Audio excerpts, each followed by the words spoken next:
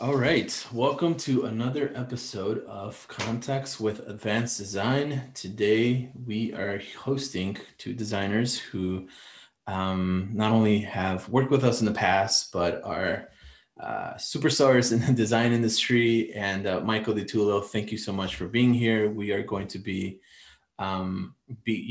Spencer Nugent is going to join us momentarily, but today is a special episode of Context because we are here to talk about politics, right? It is a very uncomfortable thing to talk about. It is what's the word?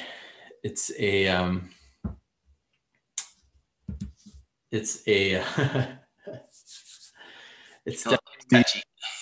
a touchy word. It's a bad word, especially if you live in, the design bubble. We feel like our life is perfect when we live in this bubble, and we live surrounded by beautiful objects. But the reason why we wanted to reach out to Michael and Spencer is because you both have worked not only independently, but if you've managed teams, you worked in corporations, you worked in really big organizations, and you have experience dealing with people. Yeah, so for those who are listening, welcome to Context. Today is November 8th. Yesterday, all of the major news outlets notified us that, Joe Biden was elected president, the 46th president of the United States, after 4 years of having President Trump at the helm. We now have new leadership. We now have new hope. And this is where we're at. I feel like it was best to get you two on board to freshly, to talk about what's happening around us, but also what's happening to both of you individually, because I know that this is going to affect everyone. So today's topic is, design is political. And once in a while, someone tells us to shut up about politics. If you want to avoid trouble, stay away from politics. Politics is a hot potato. You can't sell things to people that are upset or people who disagree with you. But then again, what is wrong with us industrial designers going out and taking a stand on something like education? Because we've all gone through this, system of education here in the United States, and we know how fragile it is and how backwards it is. We also have experienced healthcare. So why can't we take a stand on healthcare, or even in industrial design? Why can't we take a stand on something like sustainable products or methods, or even corporate related things like leave of absence for if or your wife are expecting, or your partner. So designers, we question and categorize a lot of things, and I think design requires care and love for detail, but all of that has to happen out of the box. You can't think properly, speak clearly, or write comprehensively if you can't design at all, if you're scared to upset people. So design is political, and we're going to kick things off with Michael. Michael, thank you so much for being here. Yeah, thanks for having me. I think, like you said, it's a difficult subject for us to talk about, but I think more important now than ever. And I think will continue to be important because the design of a lot of our systems is not working. And so it's going to take, it's going to take a redesign to really figure out how we can make our systems better. And whether you're a designer designing objects or a designer more involved with strategy, we can all contribute to that in terms of our thoughts. Absolutely. And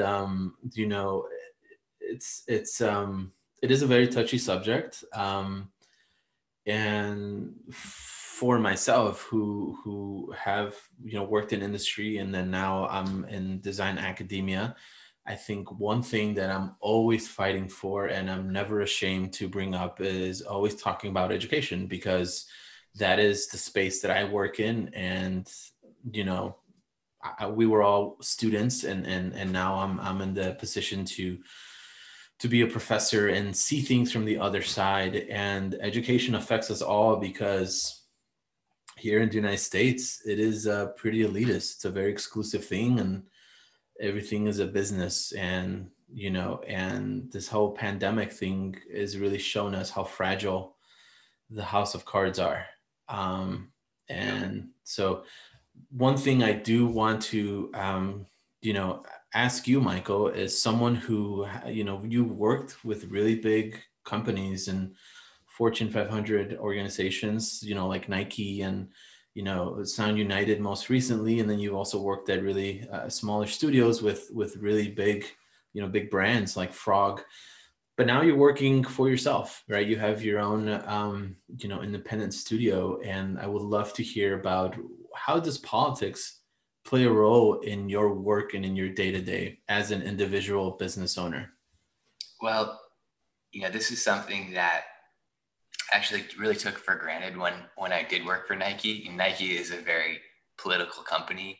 They're not afraid to make very public statements, usually around athletes like Colin Kaepernick, but also here in Oregon where I live, Nike contribute a tremendous amount to making sure that people of all sexual orientations had the right to get married, and have been really instrumental in helping to firm up some of the equality laws in Oregon.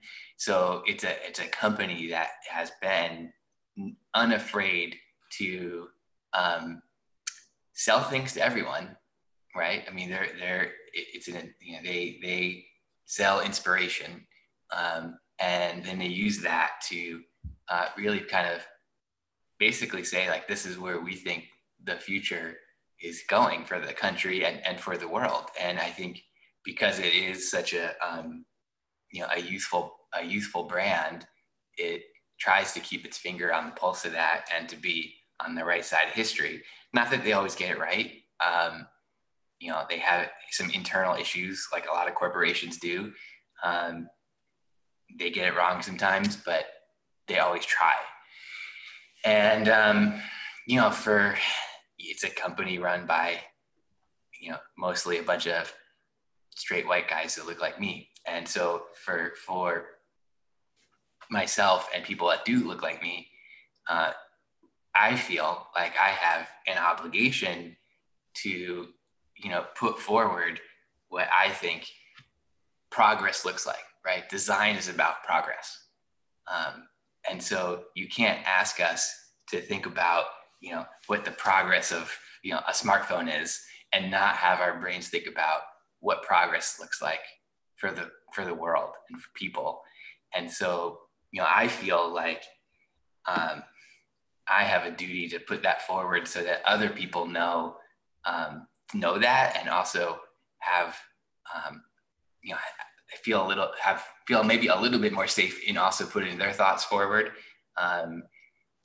And yeah, it's like, I don't want to use the overused word of like allyship, but just putting that out into the world, because it matters, and showing people, yeah, I could be risking business, I could be risking clients, but it matters to me. I have worked for some more conservative people, and I don't want those clients. And it's very difficult. It's a totally different way of thinking, right? It's a much more shut down, to be honest, way of literal thinking. And I think if you're focused on progress, you need to be very open and empathic, and that's going to translate into, I believe, into all aspects of your life.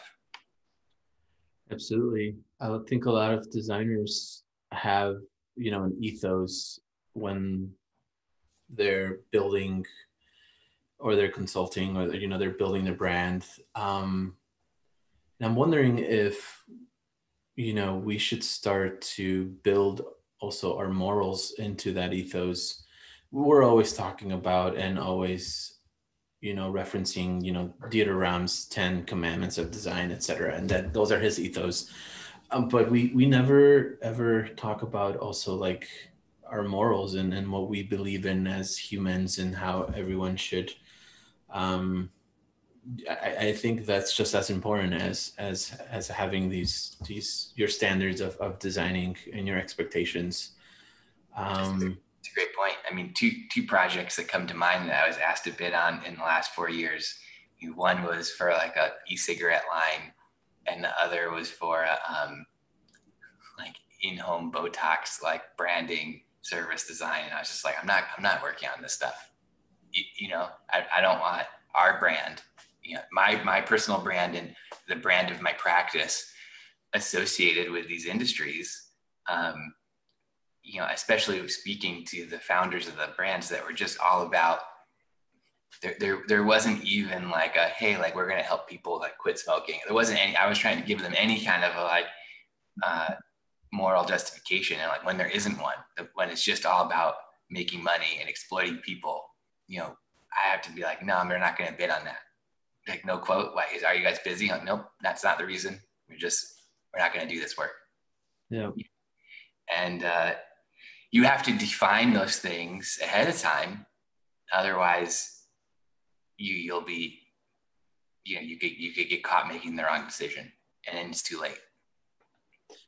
What if, for those who are watching or listening to this episode, what if they're like, well, Michael, you went to school for design. What do you know about politics? Why don't you just stick to designing? I've heard that so many times, not only in art discipline, but I've heard that that can be applied anywhere. And one example that you brought up earlier was LeBron James and other athletes and like Colin Kaepernick, who just shut up and play the game or dribble the ball. And people are so afraid of other people having the same right and the same power and responsibility. Like we all have the right to say whatever we can voice whatever we want. And we're more than just a designer, or we're more than just an athlete. And what are your thoughts on that? I think you nailed it in that we're multi-dimensional human beings. We design for human beings, and we're creative and we're expressive. So we have the right to express that. And yeah, you can't tell LeBron not to speak about what he's learned about. You can't ask Bruce Springsteen, right? You can't ask U2 not to express what they're thinking about. So I think there's a long line of precedent for athletes, creative people of all kinds, expressing their views. And I think, for me, it's something that I'm passionate about. I had to say I grew up in a very political family, but on the conservative side. I grew up in a very conservative family. So I'm well steeped in those ways of thinking. And I think, I was a conservative. I was much more conservative. I was raised that way. And then you go to college and you meet, this is why education is so important. I met people from all over the world in school, and you start, getting exposed to totally different experiences at different points of view. And then, in my professional career as a designer, I traveled the world. I've traveled all over Europe, all over Asia, not Africa yet, not South America yet, but hopefully at some point for projects. And I think design informed my worldview. So because of, going to all these different places. So it's impossible not to share that back out, just like the way I would share a sketch, right? It's like, it kind of comes with the territory. And I've had people who follow me on social media, when I post things, I could see when I post more political things, sometimes followers would dip down, but it's just like, that is what it is. That's okay. Yeah, I mean, unless you're planning on living the rest of your life and working the rest of your life in a 5-mile radius of where you live,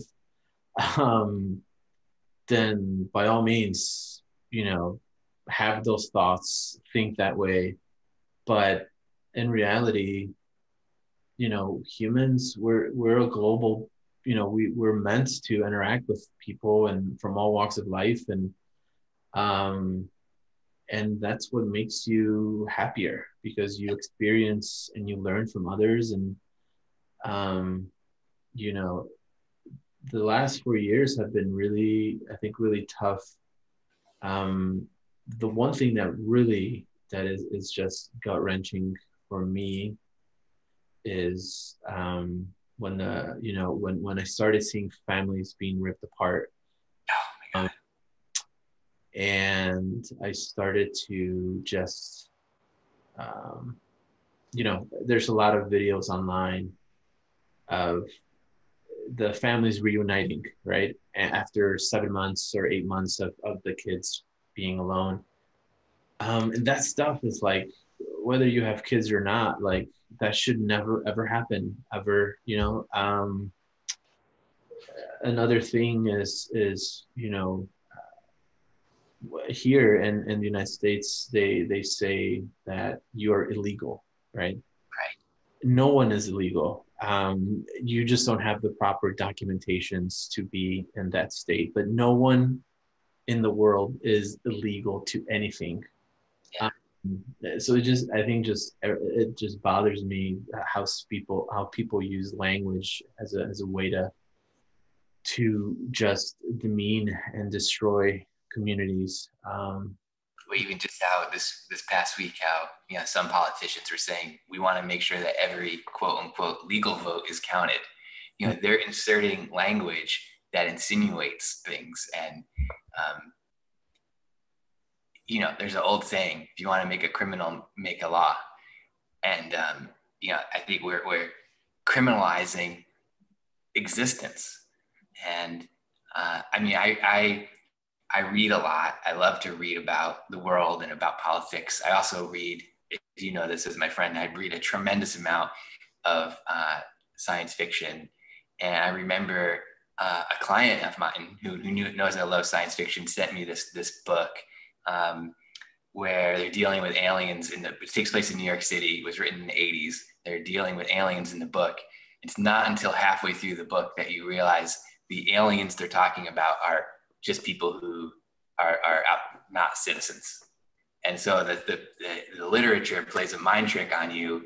They get you to kind of like empathize with these aliens, and then you realize these aliens are actually humans. It's just the language has gotten so out of control. yeah, I mean, what you're describing is Native Americans, and us coming into this sacred land and making it our own. But yeah, it's been quite a roller coaster ride, an emotional roller coaster ride. Now we are to shift, the conversation over. We're being joined now by Spencer Nugent. Spencer, thank you so much for being here. Um, Hey, Hector. like I mentioned before, to kick things off, we have Michael and Spencer here who both have experience working in companies, in organizations, managing people, dealing with people from all walks of life, and now they're working independently. And today's topic is design is political. The majority of the time we're told to shut up and just design, and but yeah, it's 2020, and we're entering a new phase in here in America, and I would love to hear from you, Spencer, since you're joining us, on what this means to you as a designer based in Utah, but not only that, as you know a very excited and full of energy, a human being. I would love to hear your thoughts on how what this means to you. Thanks, man. Full of energy. Yeah. Yesterday was interesting for me, as we record on the day after the announcement was made about the outcome of the election. I wasn't sure how it was going to go, honestly. I think part of what happened for me was just 2016. It was traumatic. It was traumatic. I remember the day I went into work and there was just this air of gloom, and it wasn't just me. There were many people um experiencing that. So I think for me there was a delayed response, almost like, okay, is this really happening? Is this, am I okay? Am I safe to celebrate? And as the reports came in, to answer your question, the meaning has been happiness. The meaning's been manifesting itself in a feeling of relief. I'm also a single father. I parent full time on my own, and there have been times this year where I've had to apologize to my kids and just say, I'm so sorry. The world is this way. I'm so sorry. People are so hateful. I'm so sorry. The president said this, things like that. And some people may hear that and go, well, why are you telling your kids about what's happening? I think it's important for them to understand the world they live in, and just because they're kids doesn't mean they can't appreciate certain things. In as much as kids can learn to hate, they can learn from, I think, our example, and be included in these conversations. I think they're capable of that. So anyhow, it's been, I told my kids yesterday what happened. One of them asked me, so what's Joe Biden going to do?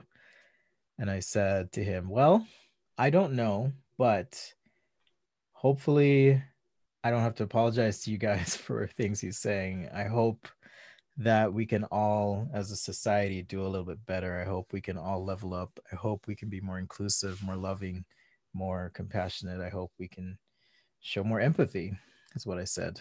But also the reality is I don't know. I don't know what's going to happen. But definitely, for us, as you put it, Hector, living in Salt Lake City, Utah, we're a little bit of an island of diversity where I am.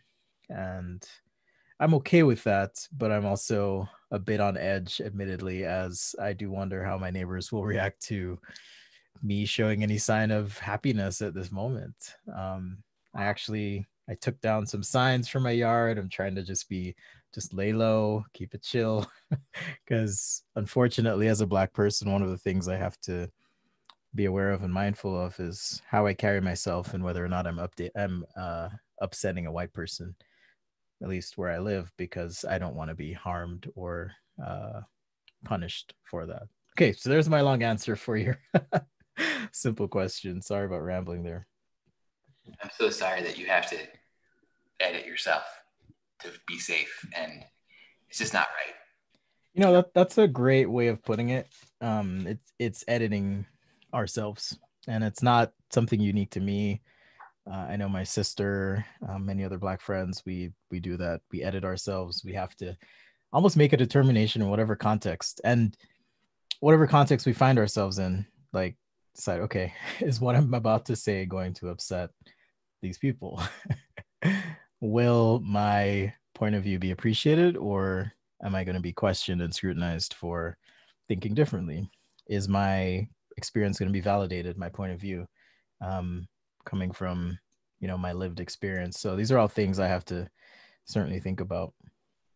And that's something that before you joined, we were talking a little bit about, if corporations, if capitalism in general benefits from our thinking differently, right? That is what separates us as designers, and that's the contribution that they're looking for.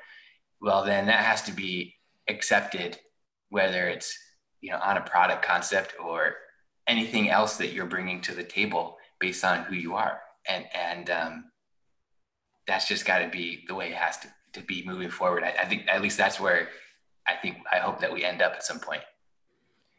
Yeah, one thing I've learned in my career, Michael, to piggyback on that, is you mentioned this, at least this is how I'm interpreting it, that and in light of the topic of the podcast, design is political, I'm just gonna say it. It's impossible for us to separate ourselves from who we are, and in the design process, like the work we do is an outcome of who we are, and that's okay. It's okay to, I think, advocate for change and for good as a designer. Certainly, depending on your position, your status, your influence, the stage you are in your career, that that's going to be your work will be more impactful or less impactful. But I think it's time. I think it's time for design to advocate for change. As a society, we wouldn't be where we are without great minds. We wouldn't be where we are without people coming together. So great minds and people coming together sounds like a design task worth tackling. And for a lot of my career, I did kind of shut up. I did kind of, lay low. I will make an admission on this podcast that I am left leaning, but for the majority of my life, I actually was conservative. I grew up in a conservative household and certainly religiously minded. And it's taken some time, but as I've thought for myself as a designer and in the context of my job, okay, my job is to improve the world. Um, I found myself certainly aligning with the left more than the right, and even feeling that, and again, the tension between what I thought I needed to do as a designer, which is shut up, and how I was feeling inside. I couldn't take it anymore. This year was really the breaking point for me. Um, George Floyd, Rayshard Brooks, Ahmaud Arbery, Breonna Taylor, and many, many others. That's kind of what, was just too much. It was too much for me to take and just be silent as someone in our industry who has, and much like you, Michael and Hector, have that influence and platform to be able to speak up. So I did. And there was a lot of fear for me. At first, I thought, oh, people are gonna hate on me for this. I remember once I think I ranted on my Instagram about designers and the environment, and that we could do better. And one of my fans was like, "I'm not here for politics, bye." And it made me wince a little bit, like, oh. But I realized, no, for that one voice that was dissenting, there were 50 others that were like, oh, thank you, I appreciate your words, thanks for pointing this out. And that made me feel like, okay, I can speak up, I can share who I am. And I think there's some value to that as designers, and speaking up and being genuine, being ourselves, and not merely playing the role of designer, but like showing your personality and your views and your opinions. I don't think we necessarily need to separate those things. And it gives me hope because we both went on that journey. And I also grew up in a very conservative household and was conservative when I was younger because it's just what I knew. And the more experience I gained, the more I learned about other people, the more you just kind of open yourself up to progress and their other people's lived experiences. And so at least gives me hope that, that you went through a journey, I went through a journey. So we know it can happen. And we know that the more people learn, the more they experience, the more they lower that fear, the more they lean towards progress. And I keep using that word because it's progressive. It's called progressive politics for a reason, right? It's like because we're not happy with where we are right now. I'm happy that at we least have made progress. At least half the country is not happy. Yeah, I'm happy that we have made progress. And we have made progress, but it's like we will continue to do that. And we celebrated pretty heavy yesterday and we were really excited, but that was just the start, right? Like now there's a tremendous amount of pressure that we all need to continue to bring to bear on this new administration to make sure that they keep moving us as far as they can, as fast as we can. My partner and I will be volunteering for the runoff elections for Georgia. Awesome. There's things that we can do. Not all of us get to design like the Obama Hope poster like Shepard Fairey did, but it doesn't mean that you can't volunteer to call people in Georgia to make sure that they're set to vote in the January 5th election. Yeah, absolutely. Spencer, before you joined us, we were talking about, as designers, we all kind of have our little like ethos, our principles for design, and but we never bring up our morals, and we never talk about maybe we should be merging our morals and our ethics together when when we are designing for a client or a potential, a client who's interested in your work and wants to hire you, but maybe they are super conservative or whatever the case may be. One example that I can think of, and this is something that I've shared with you, Spencer. I don't think I've shared this with many people, but I remember when I had just graduated from school, I think it was my second job out of school, I got hired to consult at a toy invention firm in Chicago. Sounds very exciting, and it was very exciting up until the end. I was designing toys for about 6 months up until the last project where my boss was like, "Hey, we're going to put you on this project and you have to sign all this paperwork. But essentially what you're going to be designing is not a toy, and it is a weapon to do crowd control during protests."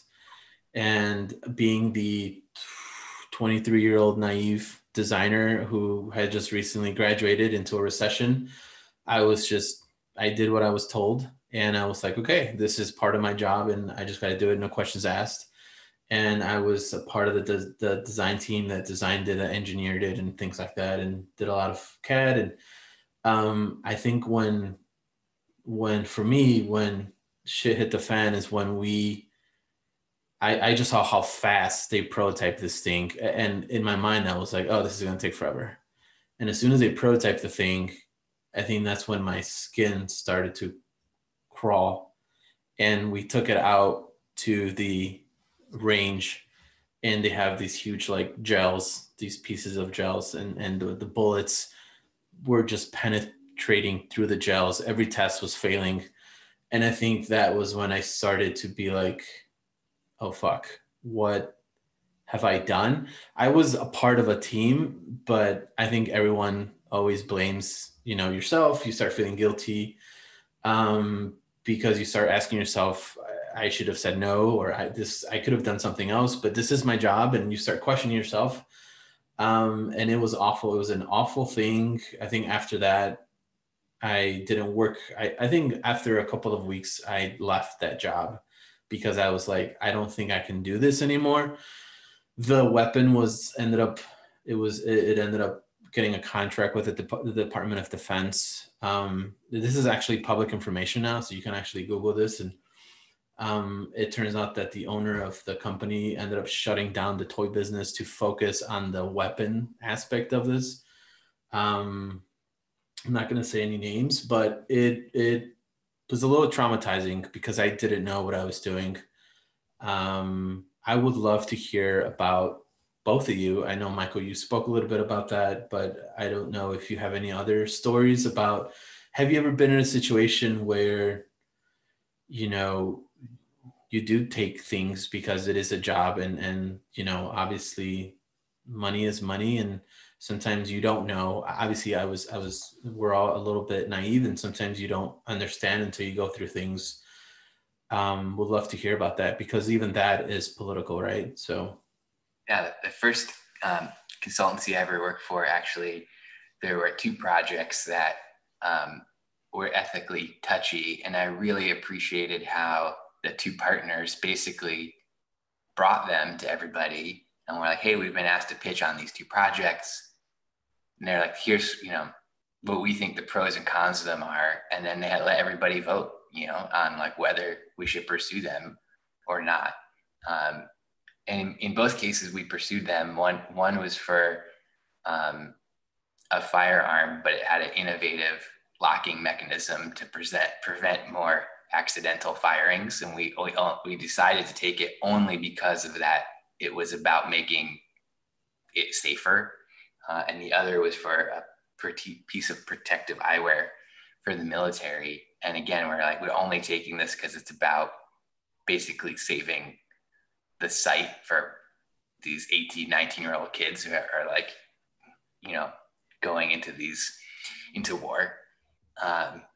But it was, we took them with trepidation, and we also really decided, like, we defined where the boundary was, right? We weren't going to work on anything that had the intention to hurt. But I think that even though what you went through was traumatic, Hector, I think what you took out of it was positive in that, you know, it formed a hard boundary for you, you know? And so if you had kept working there and or kept doing more things like that, that would have been bad. But instead you're like, I don't want to do this. And I think that takes a lot of courage. Yeah, absolutely. Yeah, for me, my experience, I can kind of relate to. I did take a job a while. I think it was for some accessories for a rifle or something. I think it was some enhanced sight, computer vision system or something like that, that would attach to a gun. And I did it. And after I did it, I just felt sick. But granted, it was too late. I don't know what became of the project. I don't know how many people have resulted in the death of, or how many people have been a casualty of that enhanced design, but I would certainly hope. I hope it's not, something that's adversely affects a lot of people, but I can totally relate to that. And you talk about morals, Hector, and ethics, and making sure that as designers and the term I think of is have integrity, yes, which I suppose is topical to what I saw over the last 4 years. But I'll just speak on integrity for a bit. Integrity being the alignment of our actions with our morals and values. Okay, so what I see in this state where we're also divided, clearly divided from each other, is a tendency for people to compromise on what they say are their values, or purport their for their values to be, without being specific. But if I want to cause trouble for a bit, I would say, just as an example, evangelical Christians, in my experience, have been very vocal advocates for, let's say, for example, preventing abortions. Okay. And not just preventing, but removing the right for a woman to choose what to do with her body. And I go, okay, cool. That's your platform. That's your position. And certainly there's some nuance and discussion that could happen there. But what I saw in 2016 was a majority, or rather a large group of people who, again, were quite content to be on their moral high ground and criticize those who would champion a woman's right to choose. Vote for a man who literally said, if you want to just quote unquote, well, I'm going to paraphrase and move on a bitch and grab her by the pussy, it's like, yeah, you can do that. And people would like twist and contort their minds and, put aside their cognitive dissonance and do mental backflips and just say, yeah, let's vote for him. And not just, hey, I don't want to kill babies, so I'm going to vote for this guy. From that to, we actually support and he's called by God and chosen. Like, that's the kind of language I was seeing. And so it was sad for me to see people compromise on their values. All right. So that's the general public. In terms of designers themselves,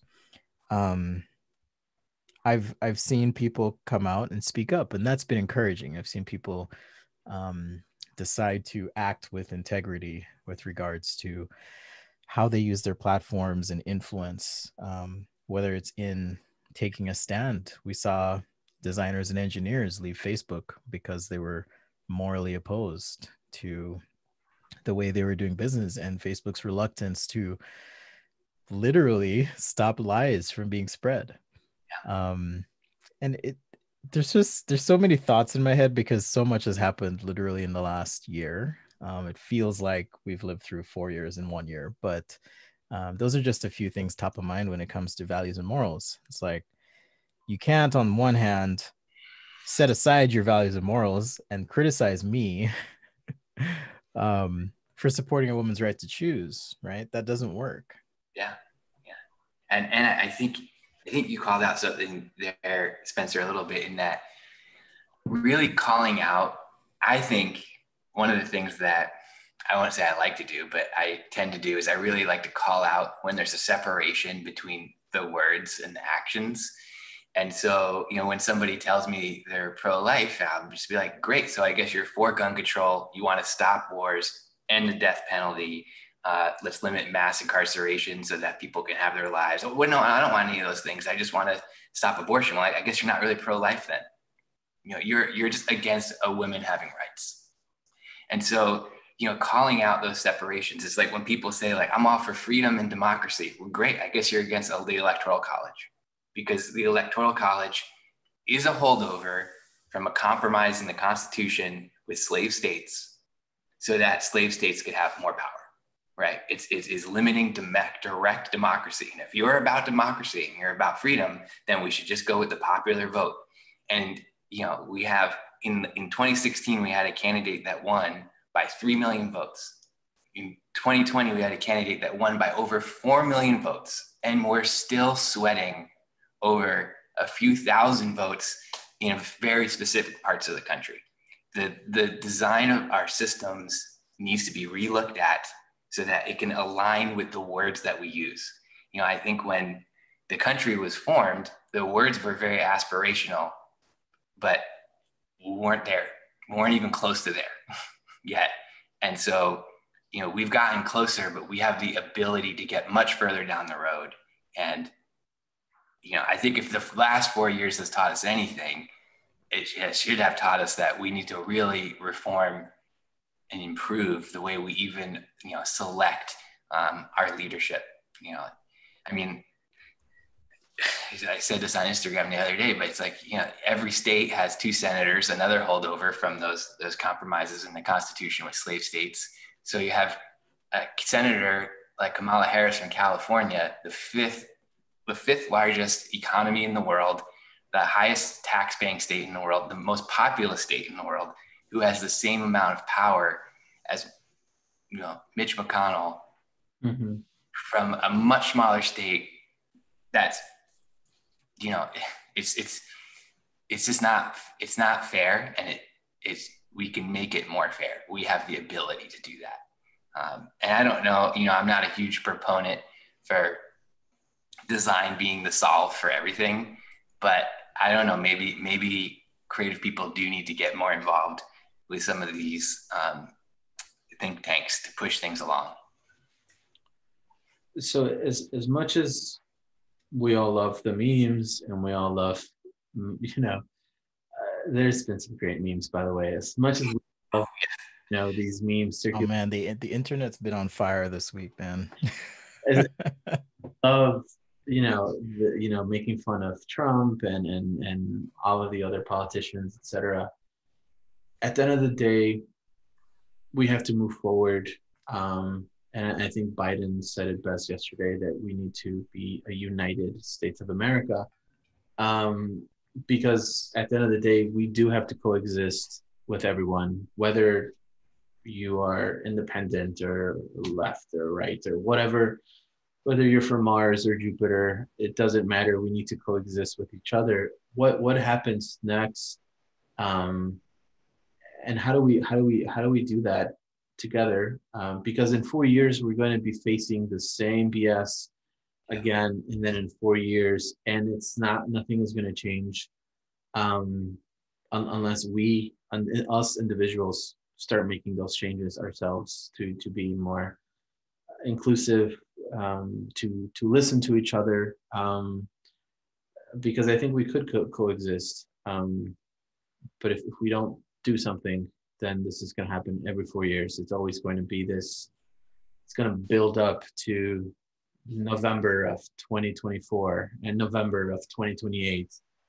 And I don't want to live like that. That sounds like I'm going to get a tumor or something. I agree, or aneurysm or just a stroke or something. But I've thought a lot this election season, and admittedly I haven't read Ezra Klein's book about why we're so polarized, or I think it's Talking to Strangers. I forget which one, but in any case, I haven't made it all the way through, but I have been thinking about this, that there are many shared values that we have, and sometimes we forget, because someone may hone in on something, whether it's reproductive rights or the environment or how we do business, and go, well, I don't want higher taxes. Cool.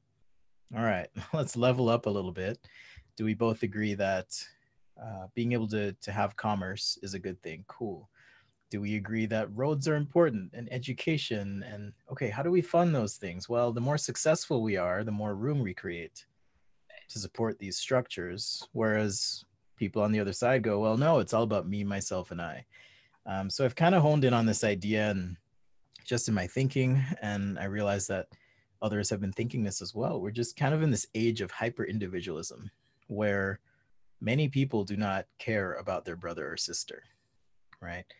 I'm going to go a step further, and I love you, Michael, but I think it's something endemic to people who aren't minorities, in the sense that minorities, we have to come together when it's time for us to level up. We're used to this. We're used to working together, building up.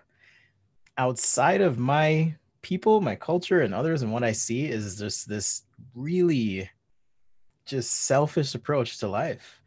And Michael, you're a business owner. I'm a business owner. Hector, you run a nonprofit, but also have run businesses. And it's like, yes, we pay taxes. We get it, right? But I'm not okay with um, people suffering because I got my extra 0.5%, saving here or there. To me, that's an example of where my morals and values say, okay, I can make room for this. Sure, it would be nice to buy another, brand new iPhone this year, or it'd be nice to, put away $500, whatever. Or I don't know, maybe I could be more creative or do something else. I don't know, but I look at that and I just kind of hurt at seeing how selfish people are. Going a bit further, as I try to maintain rather some malleability in my thinking and approach and objectivity and just looking at the world, even being on the left, I look at the arguments that are made for a more conservative approach to the economy or life in general, many of these things. And frankly, what people are afraid of. You hear it in the words of the president. He's still the president.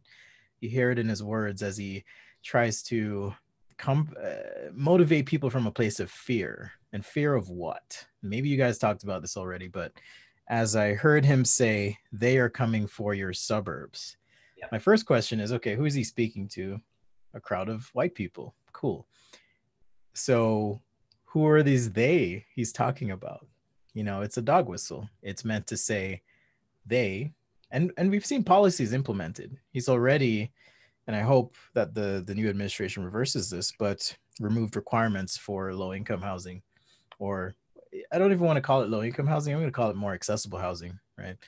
For people. He's removed requirements that were in place to allow for more opportunities for housing in better areas. And I know for me as a father that where I live impacts even the likelihood of success for my children in terms of education. So these are real opportunities that are being taken away from people like myself, the other, right? The people that don't look like the crowd. That makes me sad. But back to my main point, it seems to me that there is a difference in opinion, not necessarily on what we want, but what it means and how we get there. So yes, we all want freedom. I would hope we want to prosper in some way. I want to bring people with me. Okay, and many of my friends do. We want to make the world a little bit better for everyone else. But as I listen to people, I hear, the first reaction to, or some of the first reactions to President-elect Biden and Vice President-elect Kamala Harris is, oh man, just wait till your taxes go through the roof. It's like, literally, is that all you care about? Is your taxes right now? Literally. And historically speaking, we are in an era of very, very low taxation. That's frankly just not sustainable, right? I mean, it's kind of ironic because, as the saying goes, they want to make America great again. And it's money over bodies, Michael. That's the platform. Yeah. They're not saying it, but it's money over bodies. You look at the way the pandemic's been handled, how 250,000 deaths is considered an acceptable loss, that they're throwing their hands up and saying we're not going to stop this pandemic. The president in March exacerbated the problem of people not wearing masks because he refused to wear a mask. It emboldened people. He led by example, albeit a bad example, undermined experts and science, and 70 million people, or a large percentage of them, believe the bullshit he was saying. They believe that this virus is a hoax. Like, it's completely irresponsible for him to do things like that, right? Yeah. Words matter. Words matter. They want to harken back to this, mythical time through Make America Great Again. Great again for who, though? And you look at those times in the 50s and 60s, well, the nominal tax rate for the highest, richest Americans was 90%. Is that what they want? That's how we funded roads. That's how we put people on the moon. No, what they want is that's clearly not what they want, right? What they want is a more racist, more divided America. And I totally agree with your comment about that selfishness is a feature of white America. And that's because that privilege is built over generations, right? So you can essentially afford to be selfish. And we've demonized civic mindedness over the last 40 years. And I think, I think we need to lead by example and shift that to be more focused on, what can we do to make our country better, to move forward. And you're right. I mean, we do need to bring people along. I struggle, like, what's the balance between bringing people along and just nothing happening? I don't know. I think one thing that I do, like about us three, we're a part of Offsite, which is this new education initiative that we started together.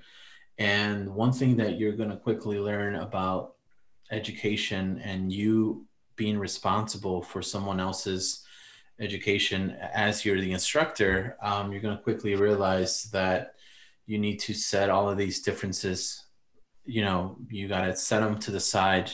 And your job as an educator and professor is to teach them equally, regardless of whether they believe X, Y, and Z. For the last 4 years, I've been teaching in Indiana at the University of Notre Dame. Then I started to teach in the evenings at Indiana University in South Bend in the campus there. And the students are from rural America and probably have never seen someone like myself. And you have to go in with no judgments, and that's not your job. Your job is to prepare them and to teach them, regardless of what their belief is, who they believe in. And your job is their success. And I think that is one thing that I've learned about being an educator is just be nice to everyone, regardless if a student comes into your class and he has a, Trump sticker slapped on their folder. That is not your job. Your job is to just be an all around good human being, because they rely on you and you're an educator. And that has taught me a lot, because I was a little different before being in academia. I was just like, you know what? I live in a big city, Chicago. I don't have to deal with these people. I don't have to, if someone doesn't look like me or doesn't have the same, think the same way, then so be it. I live in an urban, I would have to go out of my way to interact with people. But life is really strange, and you just have to just be nice to everyone. And that's kind of my takeaway. James Baldwin, writer, activist, thinker, way ahead of his time, he said, "We can all disagree and still love each other unless your disagreement is rooted in my oppression and denial of humanity and right to exist." So yeah, it's incredibly difficult and challenging to have these discussions, like you said, time and place perhaps to have that discussion. Maybe not my job as an educator here to necessarily impose my point of view on a student, but I think it's well within my responsibility to question, or rather to invite critical thought.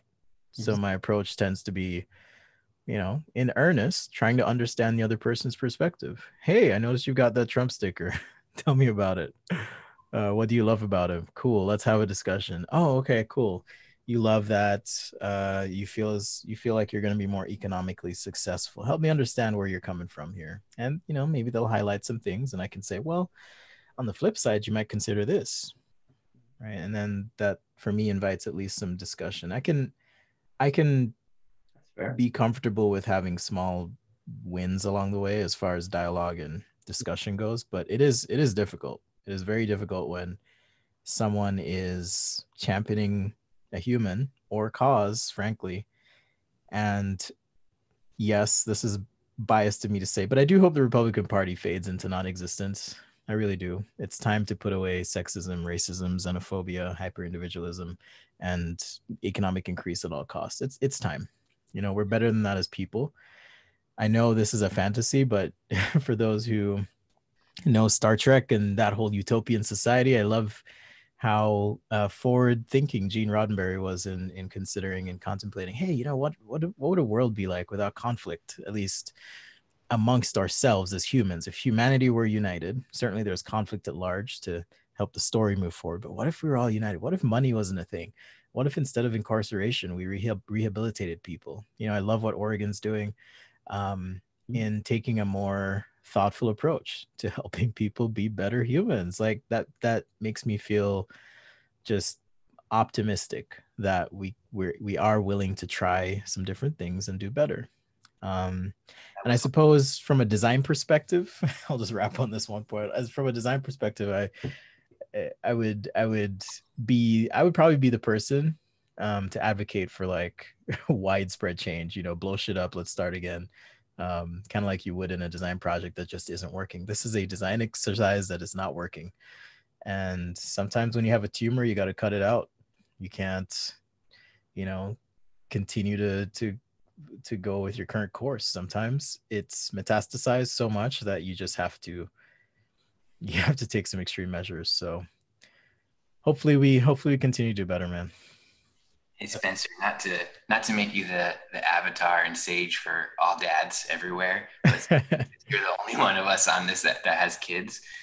What do you think that there's any coming out of 2016 to 2020 and COVID, and your boys are having an experience that's so different than maybe anything else ever, and I feel like heroes are different. Like we're seeing like the postman is like a hero now, right? Do you think that generationally, like there would be potential for people to be more, for young people to be like, hey, I don't want to go into the private sector. I actually want to go into government, and because that's, I see all the time in young designers, like, I want to change the world. I'm like, well, then you should go into government, What do you think about that? Yeah, it's interesting. I think some of that, well, I guess I can speak to my role as a parent. I don't advocate for my children to be anything outside what they innately want to be or gravitate toward. I don't want to steer their life necessarily away or toward things. I'm a designer today because my parents allowed me to choose. They encouraged. Had I followed their encouragement, I'd be a computer scientist, probably making a shit ton of money, but and doing okay. But I wouldn't be feeling as fulfilled as I do now, and I want them to feel that. So I would certainly encourage and hope that they would either be engaged in career pursuits that can, if they so desire, result in widespread change. I would be thrilled, absolutely thrilled, if my kids got into some space where they could make those changes.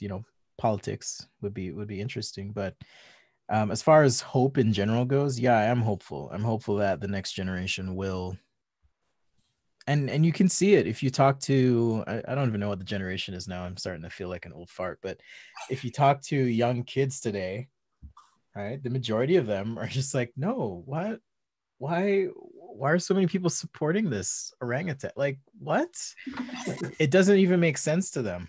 Racism doesn't make sense to my kids. Sexism, things like even, I mean, frankly, religion doesn't make sense to them right now, and that's okay. I'm like, okay, cool. If you wanted to get involved, I would support you, absolutely, and again, encourage thought and dialogue, and hey, tell me more about your faith. But that being said, I am pumped for future generations. I thought, Michael and Hector, I thought and I hoped that my generation, our generations, X through millennial, I guess, or even Zennial, whatever, would be the ones to say enough is enough, no more. We're done with this bullshit, racism, xenophobia, sexism, and just the subjugation of less fortunate people and capitalization on their, literally in some instances, on their bodies. I thought we would be the ones to put an end to that, but I don't think we will be. I think we've made some cracks, we've made some waves, and I think I'm so excited for my kids to grow up in a better world. I really am, because it will be better. Absolutely. Those people who are resistant to change and fearful of them coming into our neighborhoods. And I suppose that's one reason I do enjoy being in Utah, because I am one of those others now. It's like I've taken root in your neighborhood. Yeah. I'm a successful Black man and I'm here. Deal with it. So I wish I could, and just the nature of life is we don't last forever, but I wish I could be there when my kids are older and see how beautiful the world would be, because I think we're going to get there. It's going to be painful for a lot of people. One thing that is concerning right now is any creature on the brink of its existence will lash out. That's the most dangerous time for that creature, and the creature of white supremacy and people who hang on to these archaic ideas. That creature, that organism, that entity is going to flail. It is going to hold on in whatever way it can, and you're starting to see these conversations happening online or amongst even friends of mine about the civil war that's going to happen. I think they almost want that to happen.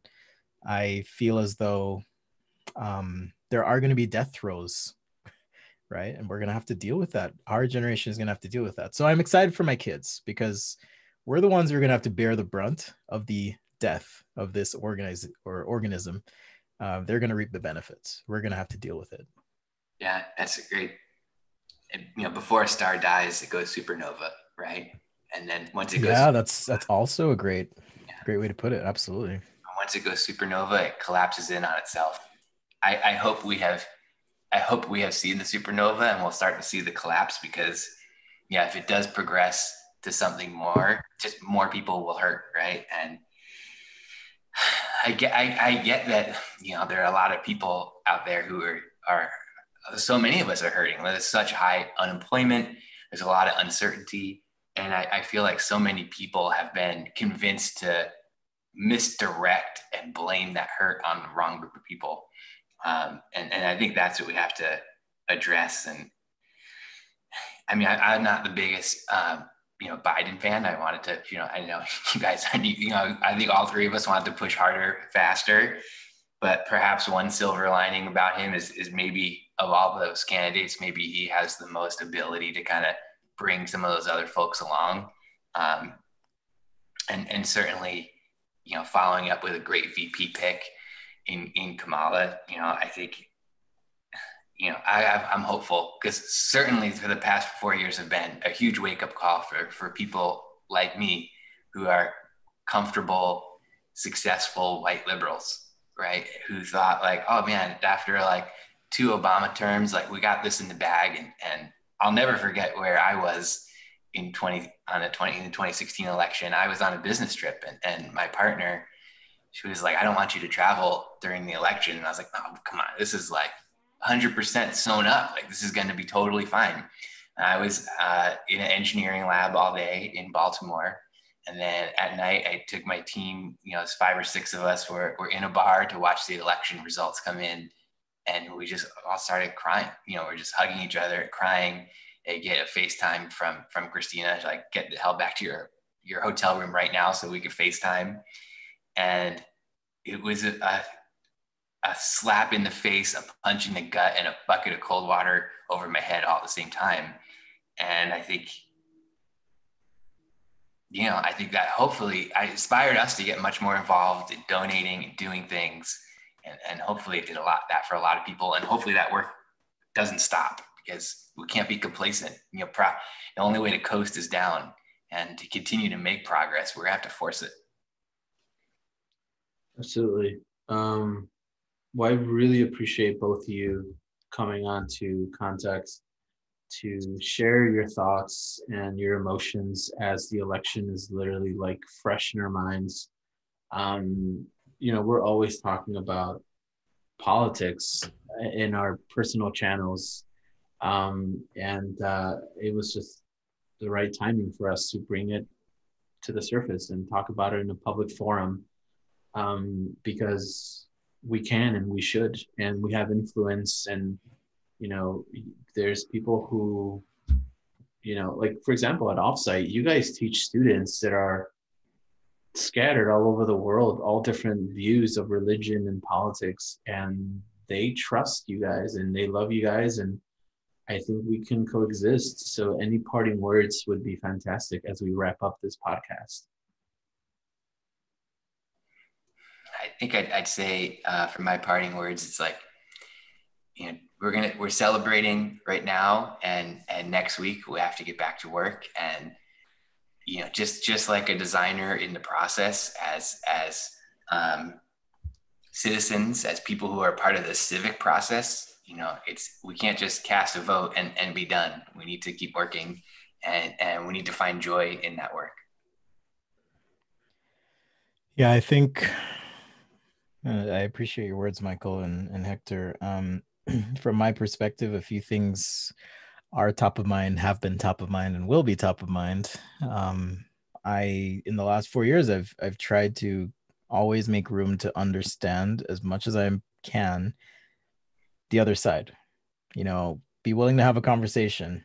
Don't just shut people down unless your disagreement's rooted in my oppression and denial of my humanity. Then we're not really going to have a conversation. But if we can start from that common ground, we're all human here. We often have shared values, and I think there are many productive conversations to be had, and I look forward to that and would encourage people to have those conversations. The other thing is to just seek to understand others. This is a movement, not a moment. That's the other thing that's been top of mind. Movement, not moment. So don't lose momentum. Be passionate. And I hope that the energy that came with this round of people registering to vote and being concerned and actually showing up will continue. The fact is, whether you like the Electoral College or not, there were 4.5 million people. That's a lot of people that said, no, this is not the way we need to be. And I suspect there would have been even more, because there are people I know that didn't vote, right? So I would encourage you to stay involved, care, and do what you can. Turn your privilege, if you have it, into power, into action. Make a difference. Thank you, both of you. Thank you for coming on to Context to share your thoughts and your insights. For those who are listening, thank you so much for your continued support. We are going to publish this as soon as possible, and we'll make the video available for those who want to see it. But thank you so much, Michael and Spencer. And like both of you said, the work starts now, right? Like obviously we're celebrating, and where things are moving in a great direction, but it's time to get to work. And everyone be safe, take care, and until the next episode. So thank you both, Spencer, Michael, take care. Thanks, Hector. Thank you.